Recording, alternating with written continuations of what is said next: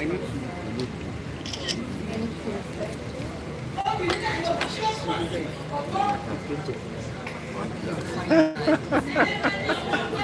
right, welcome.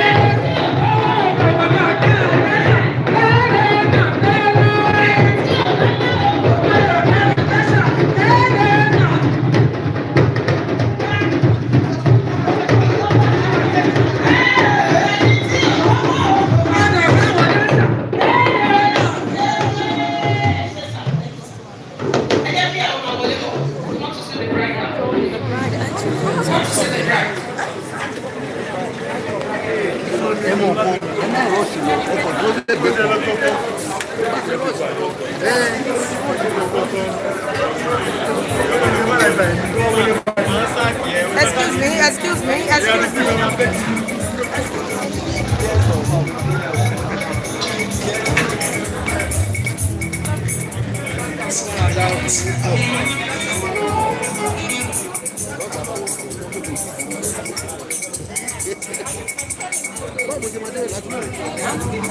We want to see our princess, the new queen.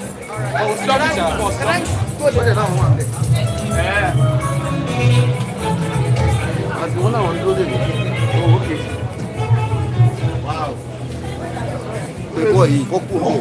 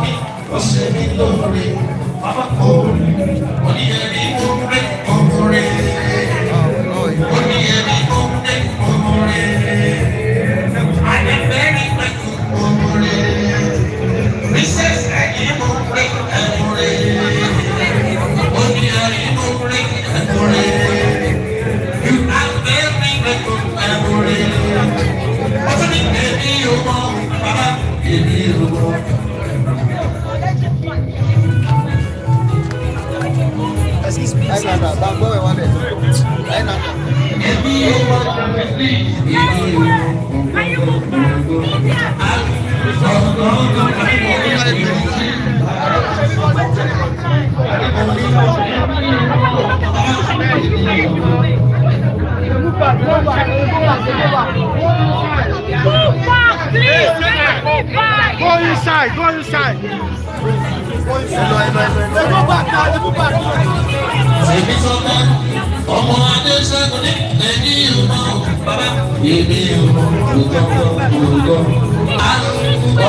Ibi tí bàbá ti lọ, ó tún wá ní ẹ̀wá òun ìjà sọ́pẹ́.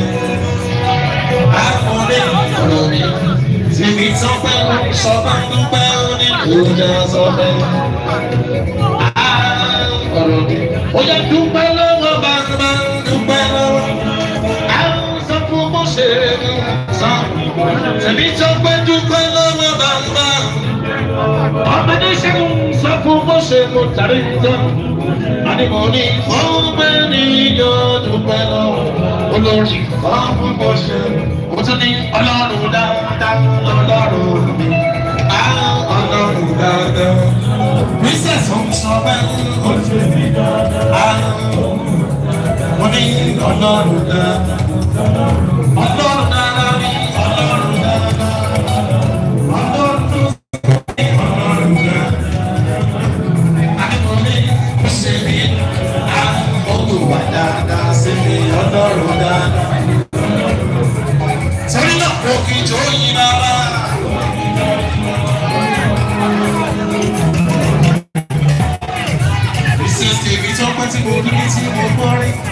Ọmọ Adéṣẹ́gun, omi inú dídùn ní bàbá.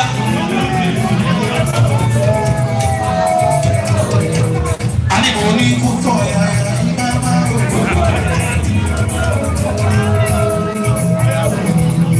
Tuntun wá fi àtẹ̀wọ́ yẹlé ló máa rí ọba mi mọ́.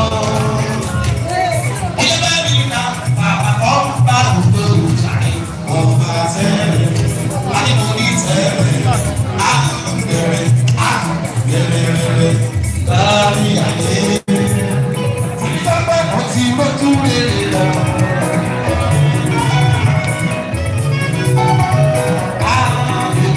Ẹ ti ṣẹ́gun fún ẹ, ẹsẹ̀ tó máa ń kọ́ máa ti mọ́tú rere lọ.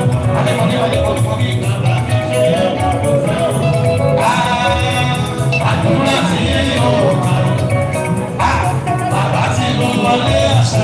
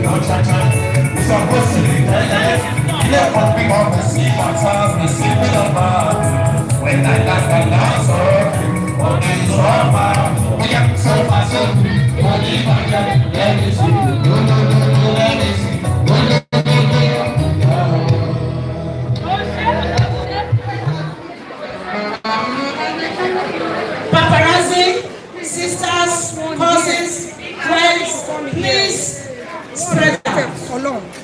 We need a lot of space. Hello, please leave that seat. Leave that seat, please. Ẹ kúrò níbi tí àga yẹn wà, please. Gentlemen, to move this table. Ṣé wọ́n ló tún ṣe? Yes, sir. Wọ́n ló tún ṣe kíní ni? Leave that seat. Ìwọ ń kọ́?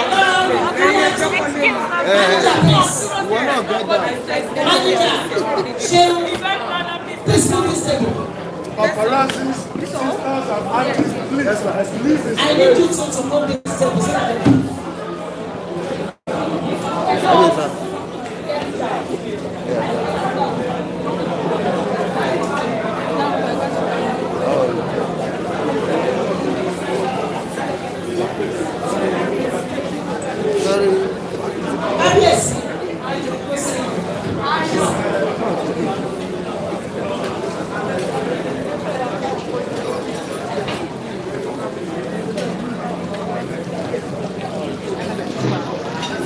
Alpha. Yes. So,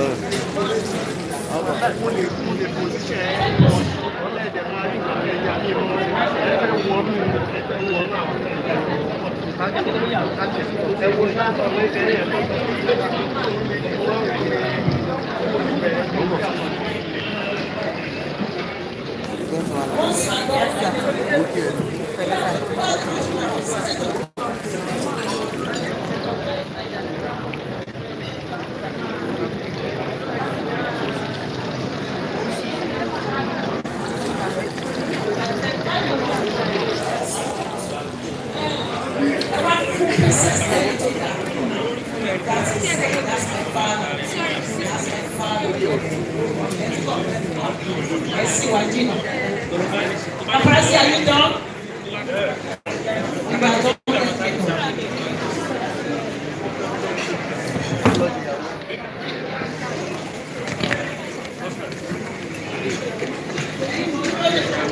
There's some for you.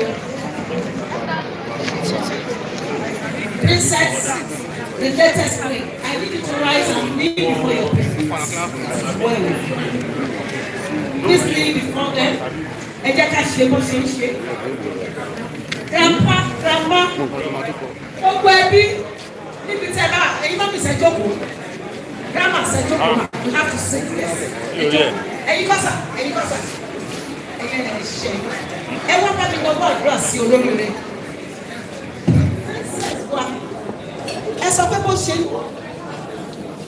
tòun tirẹ̀, tòun tayọ̀. No. This is a job you cannot walk. The Spirit of God will walk with you. You will not fail. You will not falter. You will not derail. For this new assignment, we receive divine option for you to function. You are lifted. You are my soul, my Savior God to me. Oh yeah, I'll pray now. I'll pray now. Oh my God, let's shake up this. Anytime we hear from you, Alaga. you go there to make us strong. You go there to be the man of God. You go there to be the light. You go there. Amen. Amen. Amen. Daddy, as you know, we go back. We say you that. We go back. Princess, please rise. After today, we won't call you princess. We now call you our Ooni. Grandma, it's okay. Emma found one for this minute, for this minute. The bag is like grandma. Yes, now you got what she share. Mommy, let me show you. Let me show you the shame.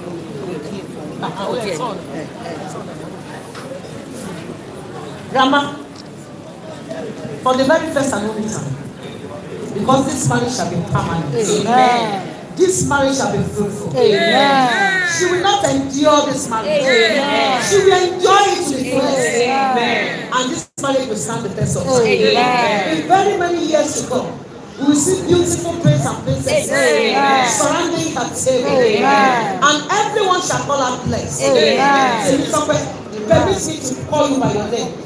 My princess, my queen. You will be a mother to nations. Amen. You will run, you will not be tired. Amen. You will walk, you will not be weary. Amen. The fire of the Holy Ghost will surround you. Amen. The big hand of the Almighty God will hold you. Amen. You will shine. Amen. You will have your wings. Amen.